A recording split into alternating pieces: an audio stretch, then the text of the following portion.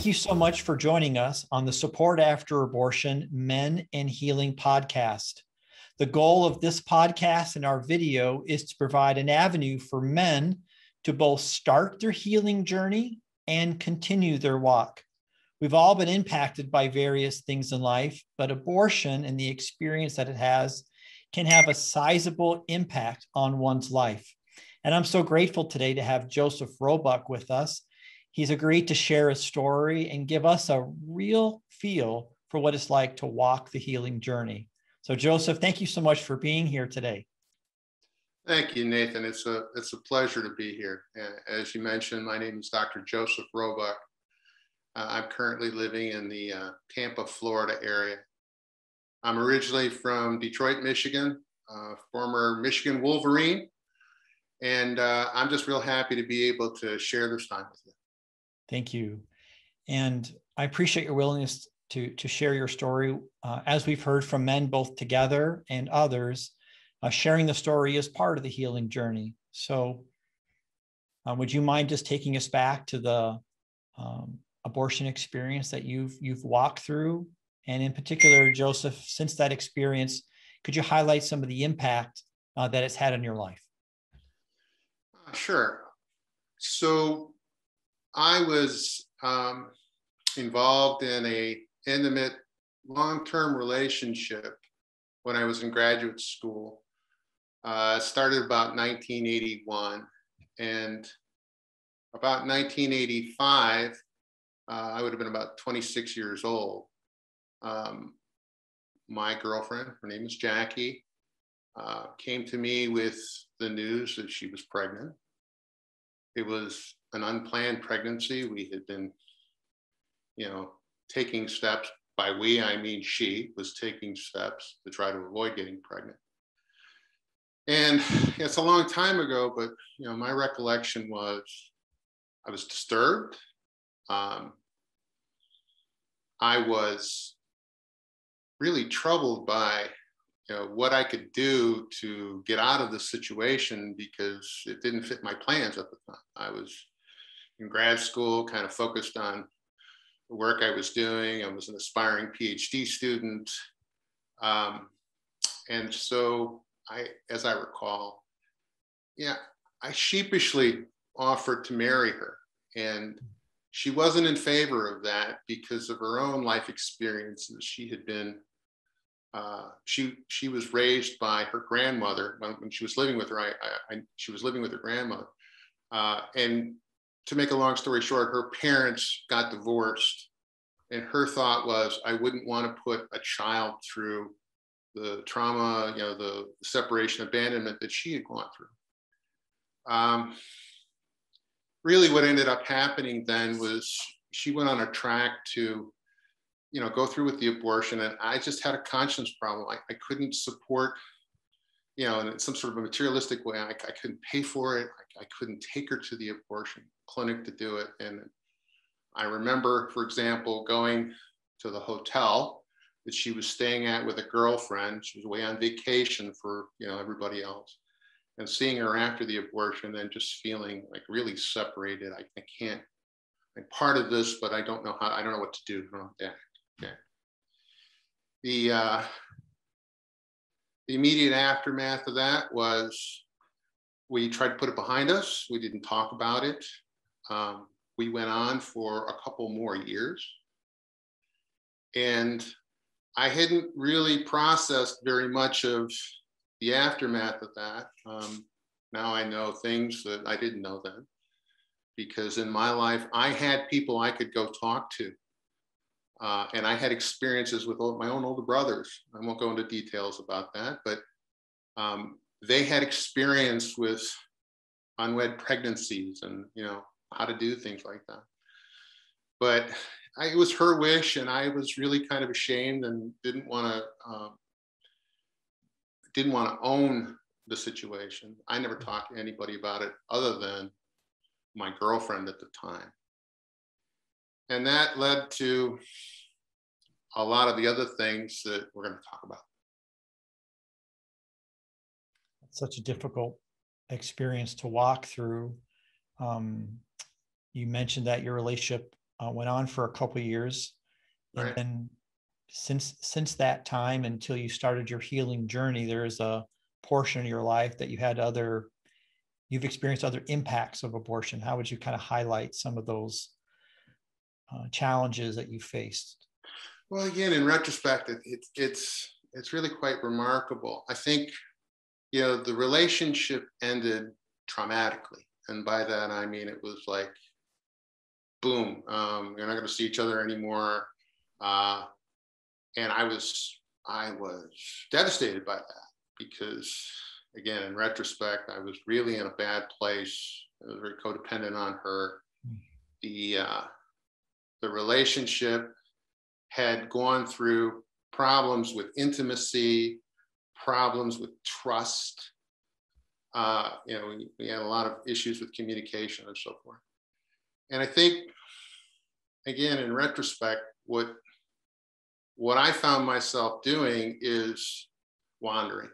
And wandering in graduate school can be dangerous because if you follow your curiosity long enough, you find yourself spending a lot of time studying and going down, some of the blind ends of your research and so forth. But as it turned out, I ended up getting 2 master's degrees before I got my doctoral degree. And the doctoral degree took longer because I couldn't quite put things together the right way. Let me just come alongside you for clarity.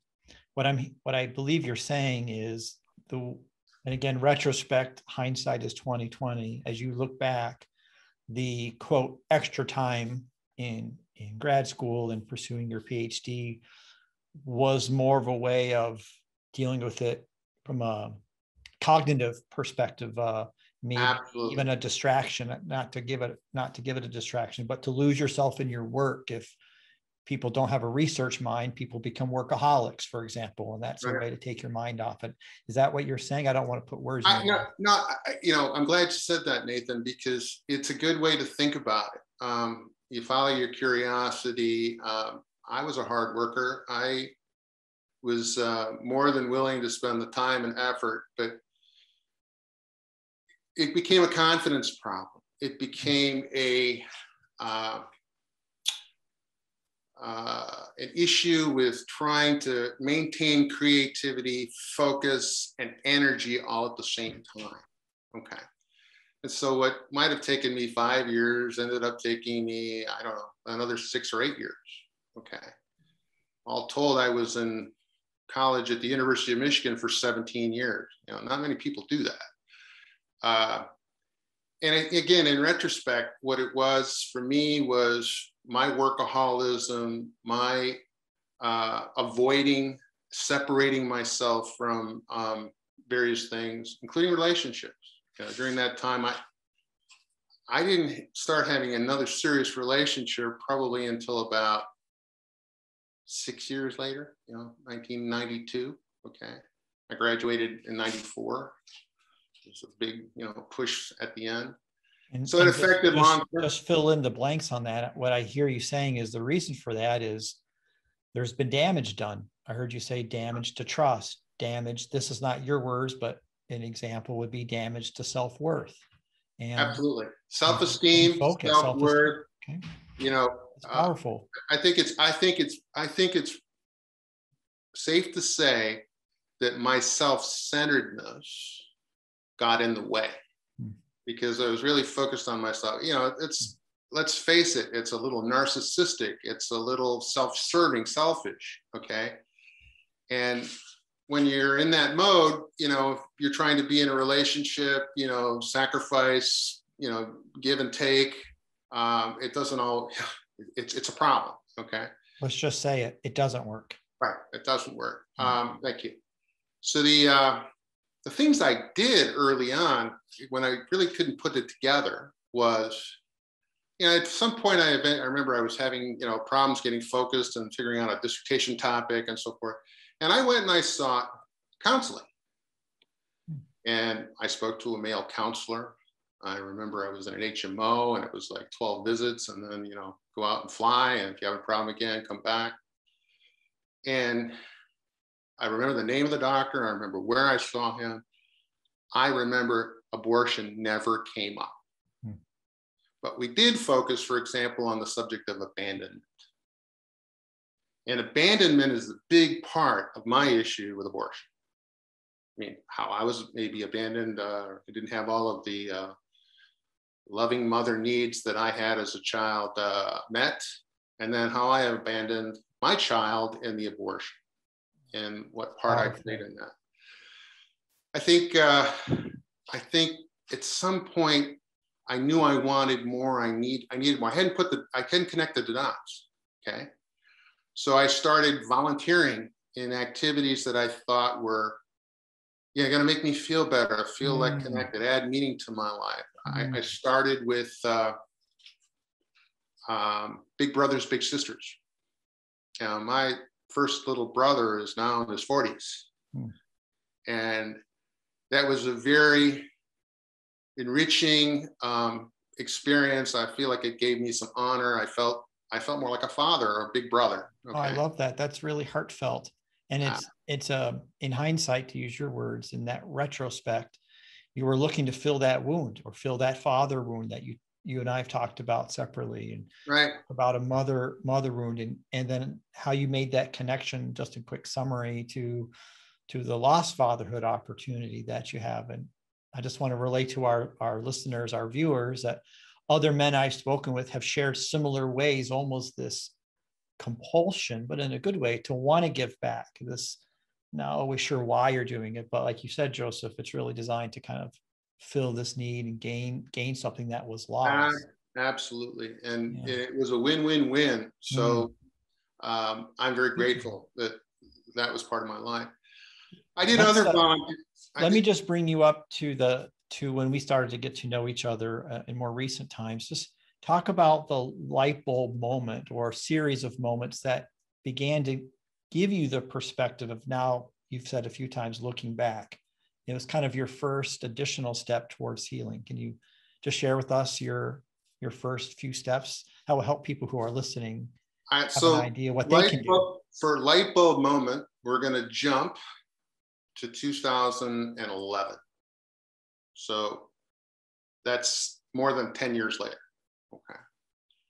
And I was reaching out for volunteer opportunities in the abortion healing ministries.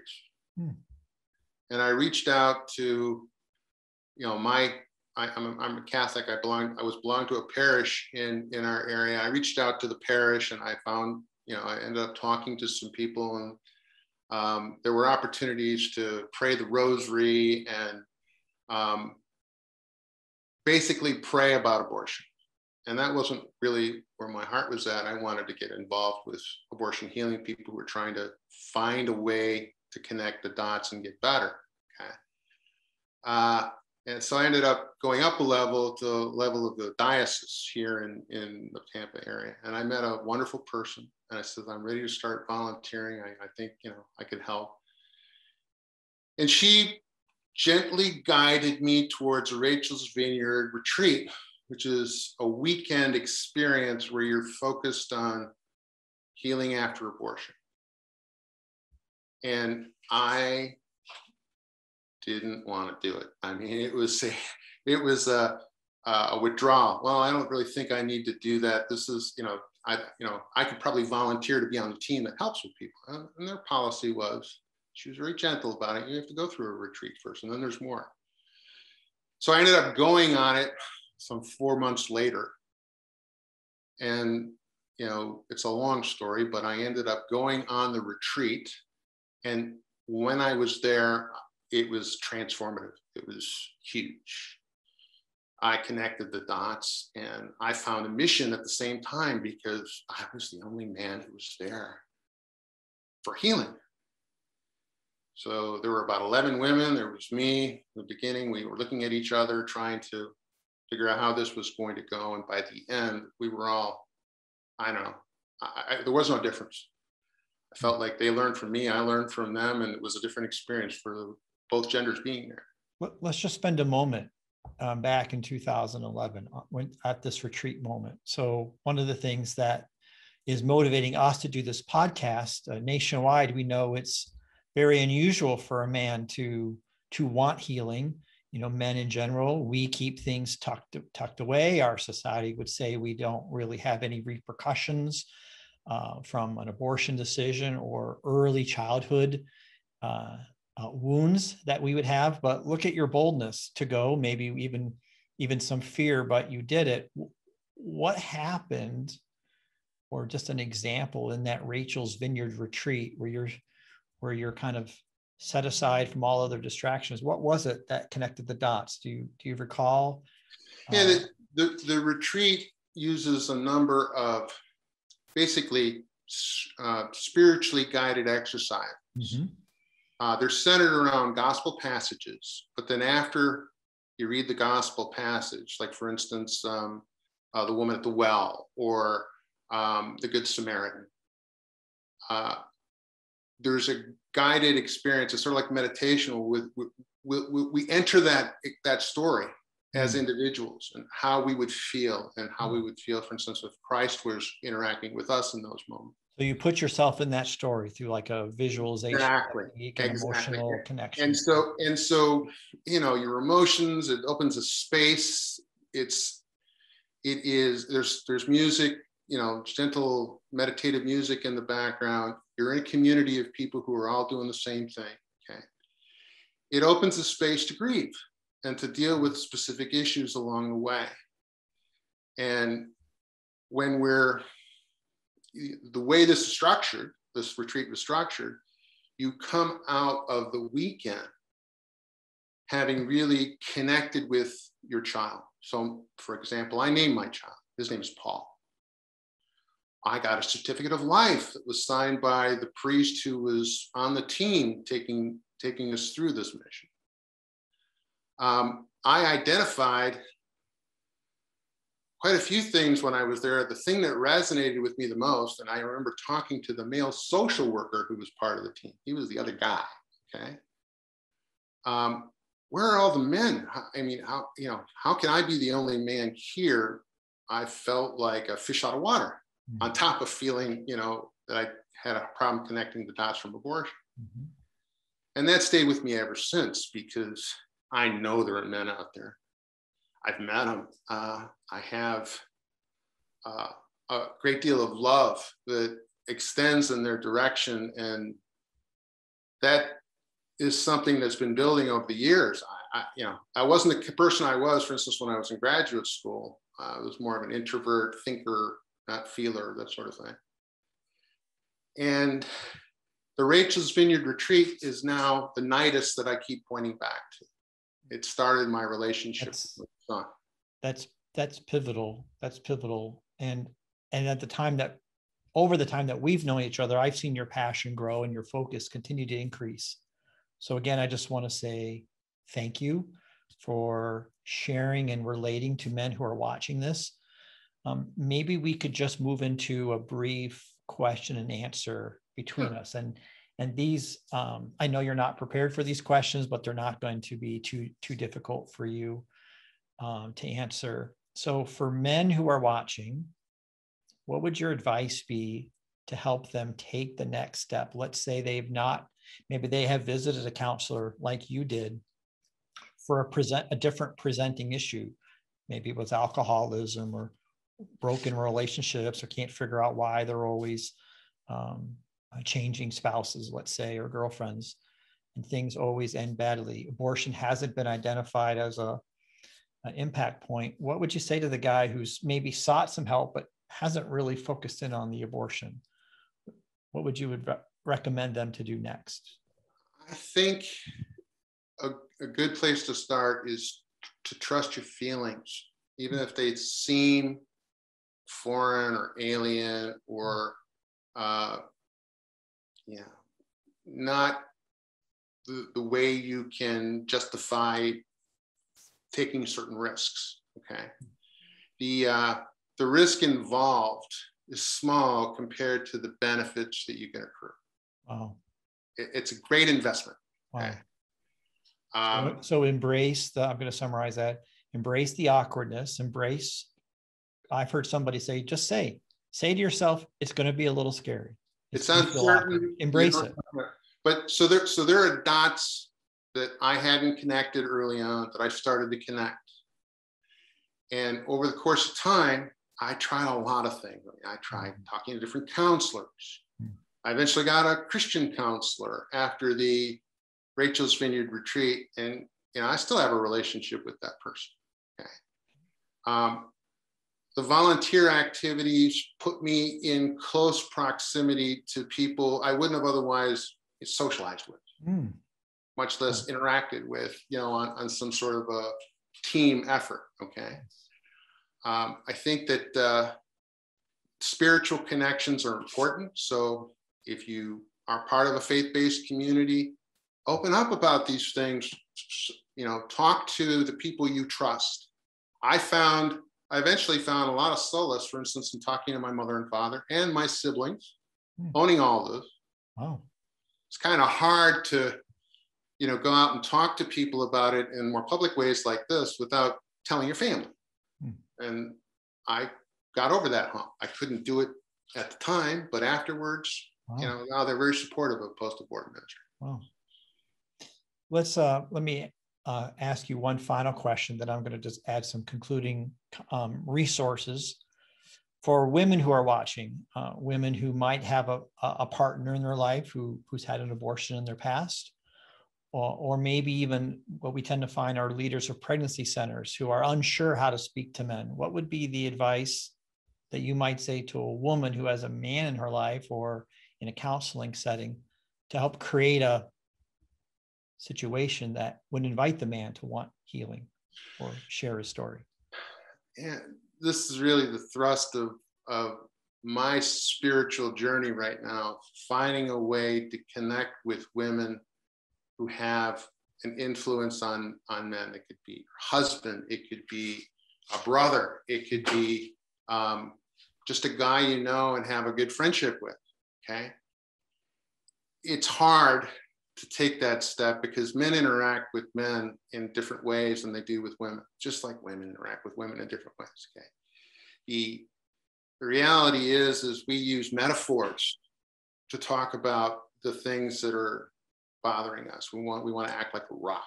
We want to be the guard, the protector, okay? Sometimes it's, my issue was, I was just a separated experience. It's sort of like this out of body experience. I was part of that, but really, was I part of it? How did it, how do I know? Okay.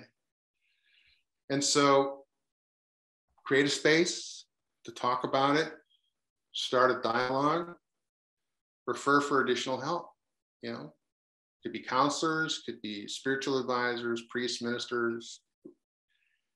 Thank you. It's really great if you have a family member you can talk to about it, because that leads to some deep healing. So some things that we've talked about offline, and for those watching, you'll see this in the future, but Support After Abortion is doing a consumer-based research study throughout the US. And we've gotten some preliminary insight that men who've been impacted by abortion often share the story with someone else who's also experienced loss. Could be a miscarriage loss, could be another abortion story, or even a death that they've experienced, because that sense of pain and loss is a shared emotion. And so I would just say to those listening, women and men, if you've been dealt a hand that you would say, why did I have it? It could be that you're a vehicle to help somebody else in their healing journey. I would say, Joseph, that's part of the reason you're here. You've experienced something that you didn't want. You didn't wake up saying, I want this in the life, but now you're at a place where the Lord is using you as part of a solution for other people to get healing. And so again, I just want to say thank you for being here.